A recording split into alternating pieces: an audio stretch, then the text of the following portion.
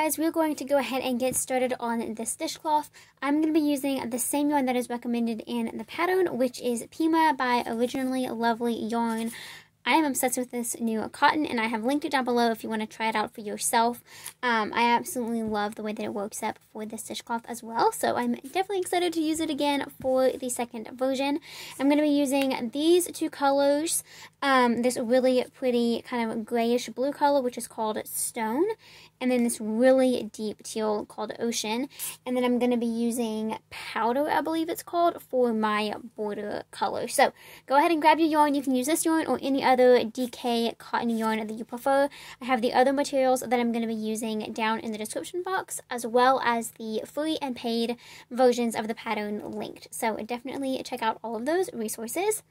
Now we're going to go ahead and prepare our yarn. I'm going to take off these labels, and then we will start our dishcloth. Alrighty, we're going to go ahead and get started with our main color. We're going to use this for the foundation chain and the first few rows. We're going to start off with a slip knot, so just make a loop with your yarn like so. Reach in, grab the working yarn and pull it up, and then place that on our hook and pull both ends to secure. We're going to start off with a foundation chain of 29 stitches. If you would like to make this dishcloth wider or narrower, you can simply chain in multiples of 4 plus 1. So for this version and for the way that it's written in the pattern, I'm going to chain 29 stitches.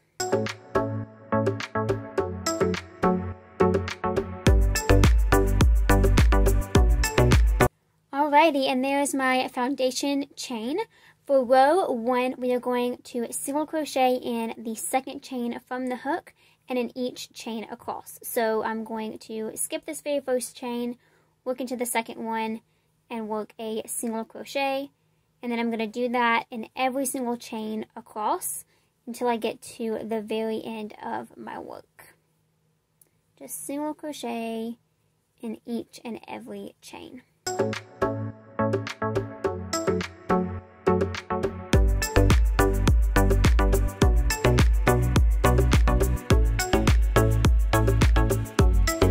Okay, there is row 1, excuse me. I know this color is a little bit dark, so it's kind of hard to see each individual stitch in the camera, and I apologize for that, but it's going to get a lot better once I use that lighter contrast color in just a round or so. Okay, so I have finished row 1. I'm going to go ahead and go on with row 2. We're going to chain 1 and turn, and then just single crochet in each stitch across again. So we are really just kind of laying the foundation for where we will place our double crochet spike stitches when we start our repeat in the next round, or row, excuse me. So I'm just going to single crochet in each stitch across, and then I will meet you back here for row 3. Okay, I finished row 2. I'm at my very last stitch, and on this last stitch I'm going to join my contrast color. So I'm just going to insert my hook into the last stitch, pull out the loop, and then before we finish that single crochet, I'm going to yarn over with my contrast color and pull through. And so now I have switched to this contrast color now. Really simple, and if you're new to switching colors in crochet, you will definitely get the hang of it really quick with this pattern. Okay, so now we are going to start our repeat. It is a 4-row repeat, and we're going to work it for the rest of the dishcloth, and it will be rows 3 through 6. So we're going to go ahead and start with row 3. We're going to chain 1 and turn. Now we're going to single crochet in the next 2 stitches. Again, we're using our contrast color.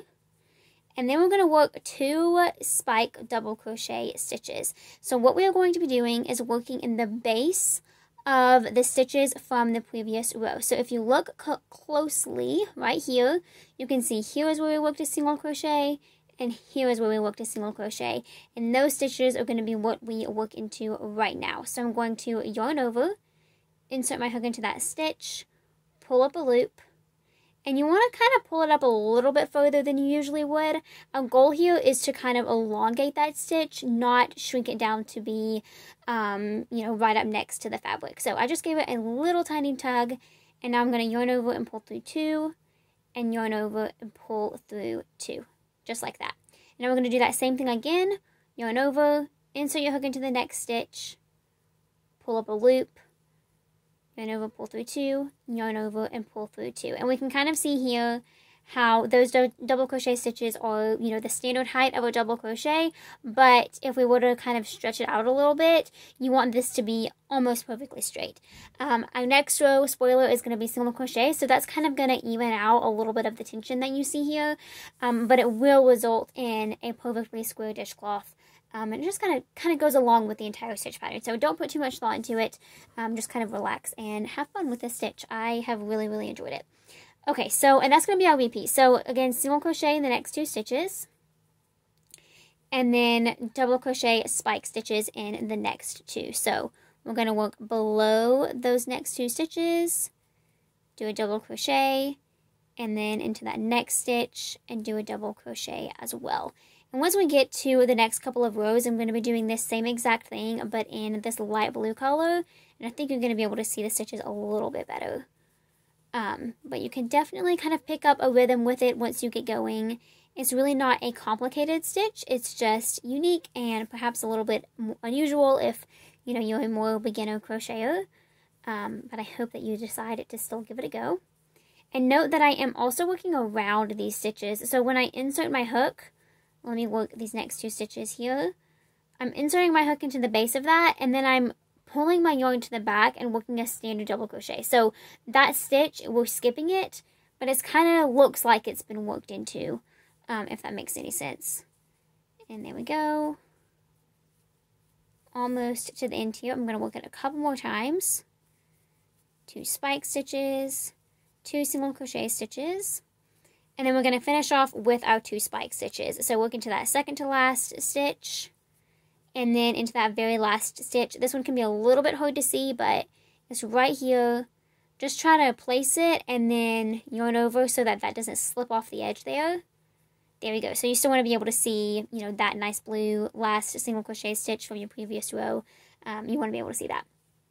Okay, so there is our completed row with the spike stitches, and now we are going to proceed to row 4. We're just going to chain 1 and turn, and then single crochet in each stitch across. That's it. So it's really simple, kind of nice to have a break. You will be working a single crochet row every other row, so you know you get that little breather every other row, which is really nice, I think. Again, just single crochet in each stitch across. When we get to the very last stitch, we are going to switch colors. So we switch colors every 2 rows. Excuse me again. Every 2 rows in this pattern. I do recommend just bringing your yarn up from the side. I don't recommend cutting it every single time unless you're making like a scrappy version or something. If you are deciding to do that method, I recommend crocheting over your ends instead of having to weave all of them in at the same time at the end of the project. Okay, so I have 2 stitches left. I'm going to work in this last one. And then just like we did before, work the first half of this single crochet, and then pull up your main color, your previous color, pull it up, and then yarn over with that. And there we go. Now we have switched back to the main color. Perfect. So now we have worked the first 2 rows of our repeat. We're going to go ahead and work the last 2 rows now. So we're going to chain 1 and turn. And what we're going to do is offset these spike stitches. So we worked them here every 2 stitches, and now we're going to place some stitches right here to kind of have that nice offset look, which I really like. So I'm going to chain 1 and turn. We're going to start off with 2 spike stitches again into that previous row. So here is that row of single crochet and double crochet stitches. Working into these single crochet stitches here, I'm going to work a spike stitch in the very first stitch, and then a spike stitch in the next stitch, and then work 2 single crochets along the next 2 stitches, and then repeat that. So double crochet spike in the single crochet stitches, and then 2 single crochet stitches in the next 2. And we're going to repeat that all the way across. And that is all there is to it. So I'm going to keep working this row, and then I will meet you back here for row 6, if I can count.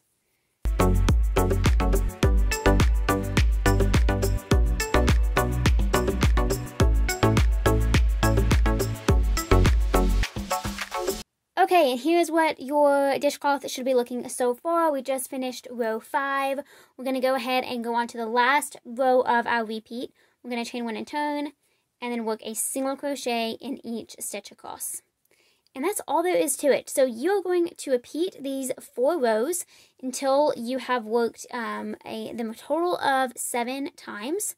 So I'm going to set this down. Again, this last row 6 is just a single crochet row again. So really simple, always good to have that breather. So I'm going to bring up my first sample here. So we're going to work the repeat a total of 7 times. And a great way to count that is to start where our first contrast color came in. And we're just going to count those spikes. So we have 1, 2, 3, 4, 5, 6, 7. 7 full repeats. So like I said, really simple. I hope that you are enjoying this pattern. I'm going to go work the rest of my repeats, and then I will meet you back here to show you how to finish off and add this super fun border. Okay, so I have worked my repeat a total of 7 times, and I am now ready to finish off with these 2 colors and switch to my border color that I have chosen, which is this white right here. So I'm going to do exactly what I have done in the past. In this very last stitch here, I'm going to work half of it just like this, and then I'm going to yarn over with my border color and pull that through. Now what I'm going to do is I'm going to go ahead and cut both of these working yarns that are attached to my main color and contrast color because I don't need them anymore.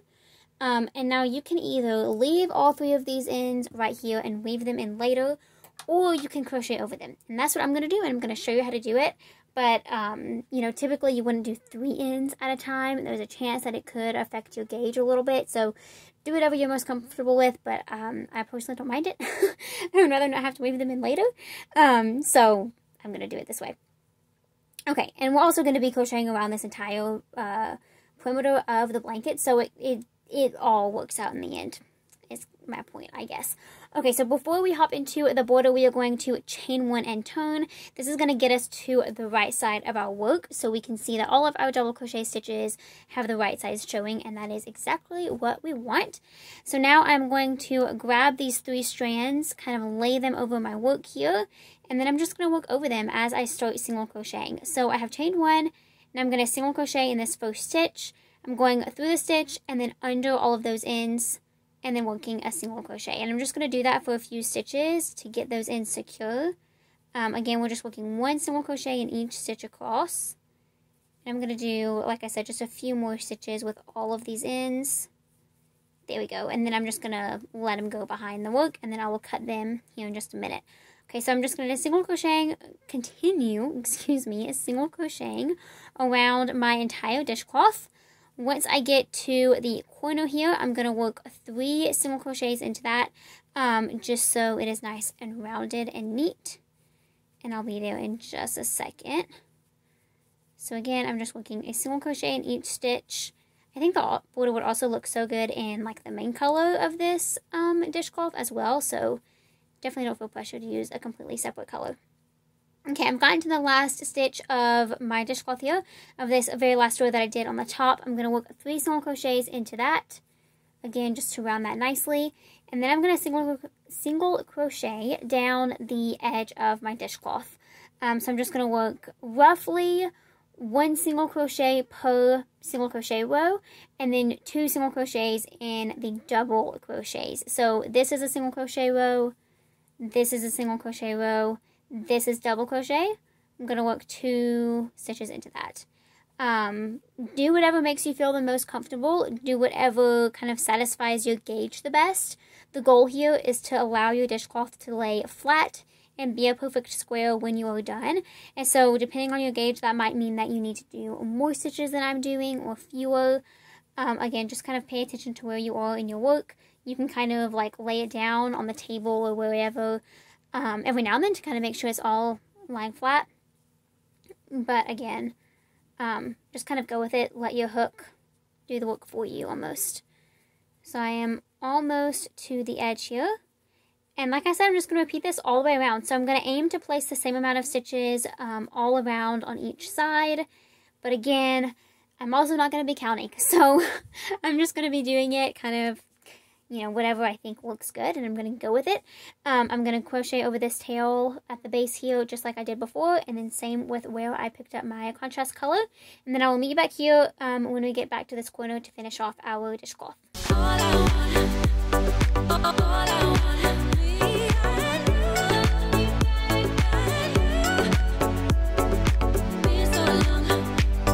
Alrighty, so I have worked around my entire dishcloth here, and now I finished off with 2 single crochets in that last stitch, the same place where I worked the very first single crochet that we did. Again, just rounding off that corner.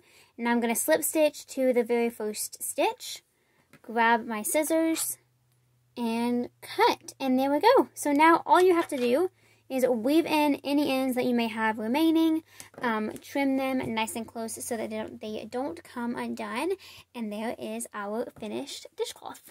If you found this tutorial helpful and enjoyable to follow along with, and I also hope that you love your finished object, be sure that I have included all of the links to the materials that I used, the materials that you'll need, and all of the links to the pattern in the description box below, as well as links to my other social media platforms and pattern shops. So just be sure to check all of that out if you are so desire to do so. Be sure to subscribe to my channel so that you don't miss out on any future tutorials, and then click that notification bell right beside it so that you get a little alert every time I post a new video. Thank you so much for watching, and until next time, happy making. Bye.